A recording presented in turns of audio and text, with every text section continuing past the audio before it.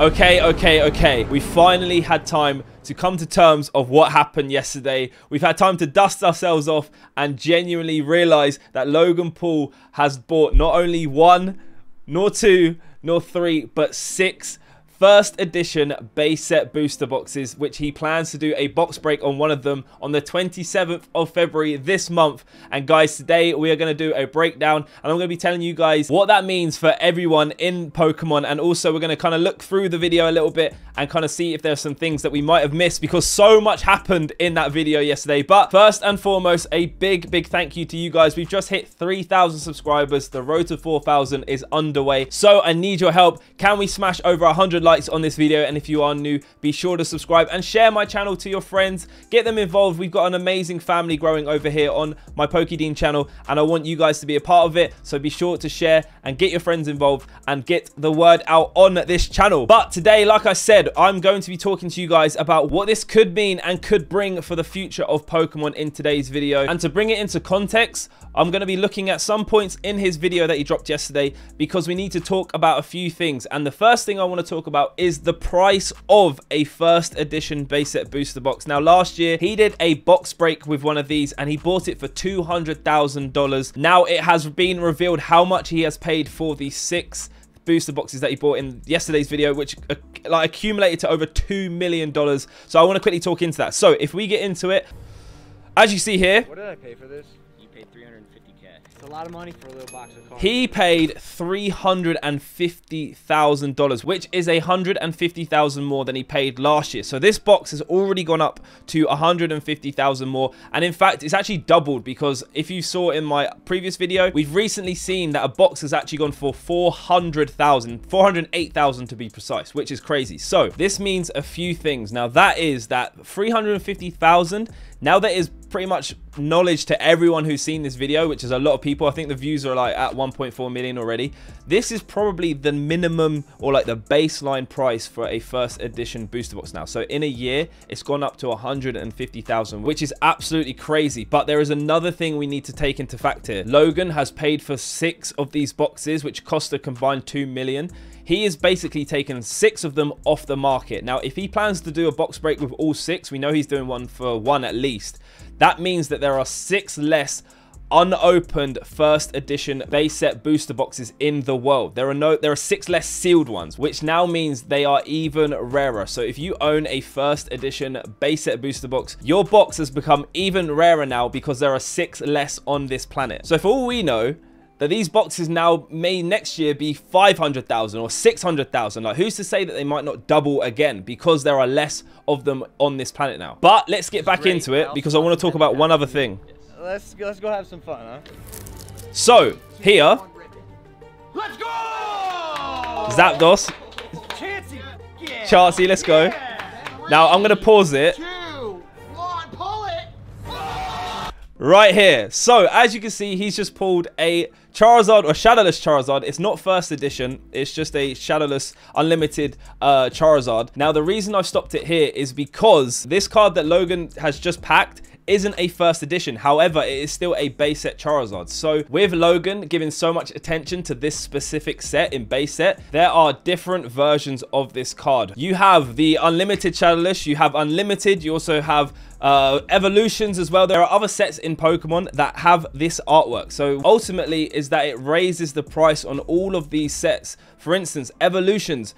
If you want to get this first edition Charizard, you're having to pay at least, at a minimum, $11,000. I personally think it's going to go way higher than that. It's probably going to be likely $20,000 a pack. But if you want to try and experience this kind of opening with these sort of cards, you're going to want to go for the next best thing, because not everyone has $11,000 that they can just spend on one pack. So they're going to go for the next best thing, which could potentially be, you could get an unlimited base set pack, which goes for around $1,000, I believe, at the moment. Or the next best thing, which other people are going to go for, is Evolutions, which is a set that came out in 2016. It is basically a reprint of base set. It's not exactly, but it is the same sort of cards, same sort of artwork. And it's a lot more affordable. I think a pack at the moment is going for like $20, which is a lot more affordable for a lot more people. However, it is so scarce out there at the moment, even though it's the most printed set of all time. People are going to want to open those packs because they have these cards inside, essentially. but that means those prices of those cards are going to go up. Now, I mentioned in a previous video that I could see evolutions going to potentially $2,000 in the next year or two. And I definitely think that now that this is happening, it is going to do that at some point. But moving on, I want to get into another part of this video, which is very interesting. Participated in and it's right here. Box break, and you actually got a Venusaur. Your Venusaur graded a 10. Perfect. Now, this is special. For every holographic card that I pulled during one of my box breaks that gets graded a 10, PSA has agreed to put this little tag, this... Boom, right here. Now, this is big. So a lot of people may have missed this when watching the video yesterday, but PSA is a grading service where they grade your cards, and it can get graded to a grade between 1 to 10, 10 being the best, 1 being the worst. Now, what is so special about this, you might ask? As you can see, this could potentially be one of the rarest PSA cards ever. As Logan just stated, from all his box breaks, if a card comes back a PSA 10, it comes with this special stamp where it says first edition Logan Paul break, which is absolutely crazy because this has never been done before, and it is such a historical moment. Everyone is going to know about the Logan Paul box break, the first edition box break, and it is just going to be such an iconic PSA card if you have it, if you see it, because you know exactly when it happened, you know exactly when it was from, and you know that basically everyone has seen this. So you could have two PSA 10 Charizards, right? But one of them could say first edition Logan Paul break. You are going to know exactly when that was pulled. You're going to be able to see when that was pulled as well, and it's just going to have a lot more of a story behind it, because anyone could have a PSA 10 card, right?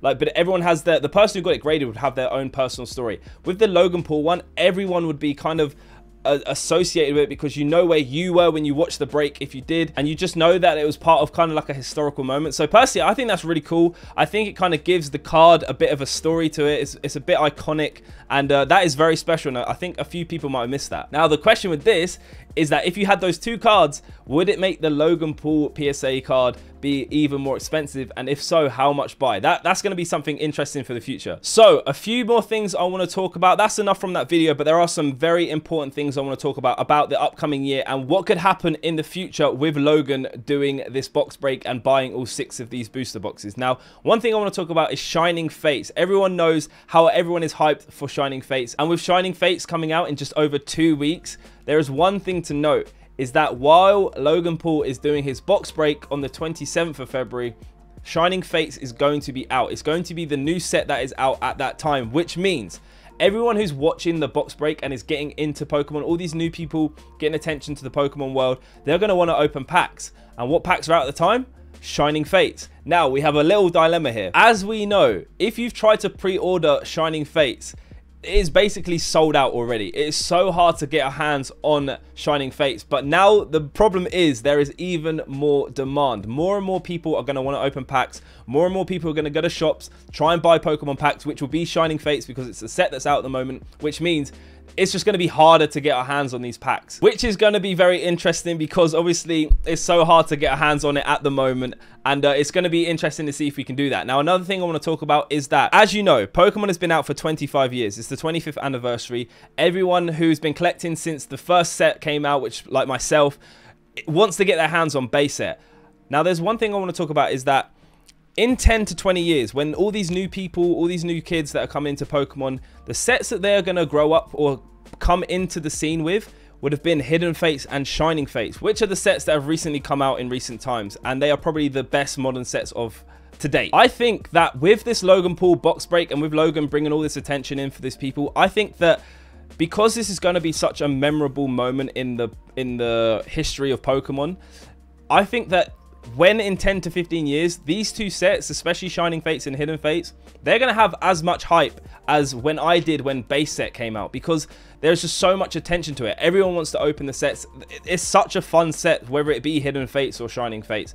They are amazing sets to open, and they bring so much like happiness because you can get so many different types of cards. It's got the Charizards in, it's got everything. They are such amazing sets that I feel like in 10 to 20 years, people who grew up with these two sets are going to have the exact same feeling like I do with base set and seeing Logan opening up these vintage packs that I grew up with, I feel like it's going to be the same effect, which is going to be crazy. And then lastly, I want to talk about the 25th year anniversary. I don't want this video to be too long, but hopefully you guys have enjoyed it, and smash a like if you have. But I want to talk about the 25th anniversary. Now, the amazing thing is that because Logan is doing this on the 25th anniversary of Pokemon, this is just going to be such an amazing year for Pokemon, man. It feels like there is as much hype as there was now as when I grew up with Pokemon, and on such a momentous year, I feel like this is going to be a great year for Pokemon. There is so much hype for it. There are so many eyes and new and old eyes. I think there's just so much attention to Pokemon on such an amazing year that it's just amazing. And the thing is that the 25th year anniversary set isn't even out yet. That comes out later this year, around October time. So I think that even then, this could be probably one of the most iconic times in Pokemon history, especially for the card game, because with everything going on this year, with whether it being Shining Fates, whether it being Logan Paul buying 6 base set booster boxes that are first edition and doing box breaks, and then them also releasing a 25th year anniversary set, I think that this could be potentially one of the most memorable moments, like I just mentioned, alongside when the TCG first came out. So I'm super hyped for this year. I'm super excited. I think what Logan's doing is super cool. I'm so happy that he's getting back into Pokemon, especially this year as well, because there's so many cool things going on. And the main question is the Pokemon Company and Nintendo going to be able to keep up with the demand? Are they going to produce enough supply to keep up the demand? And are they going to be able to do some cool stuff this year while there is so much hype and attention and eyes on the Pokemon world and the Pokeverse? I absolutely love that word, by the way. But guys, that is going to wrap this video up. Hopefully you have found it enjoyable. If you have, please smash the like button. Thank you so much for 3,000 subscribers. Be sure to subscribe and join the Charizard gang, and also be sure to check out becoming a member. I'm doing a members only giveaway this month, so be sure to check that out. Click the join button. By becoming a member, you also get exclusive perks, so be sure to check it out. But I will see you in the next video. But until then, I am out.